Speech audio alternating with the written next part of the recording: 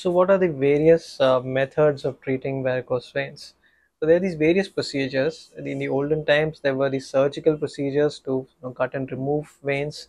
There were these varicose vein stripping surgery, or varicose vein ligation procedures. Uh, then came injection sclerotherapy, where we injected some medicine in the veins to try to block them, inflame the wall of the veins and close them. Then there were the heat ablation methods, the endovenous laser ablation or the radio frequency ablation, where we heated and closed the veins.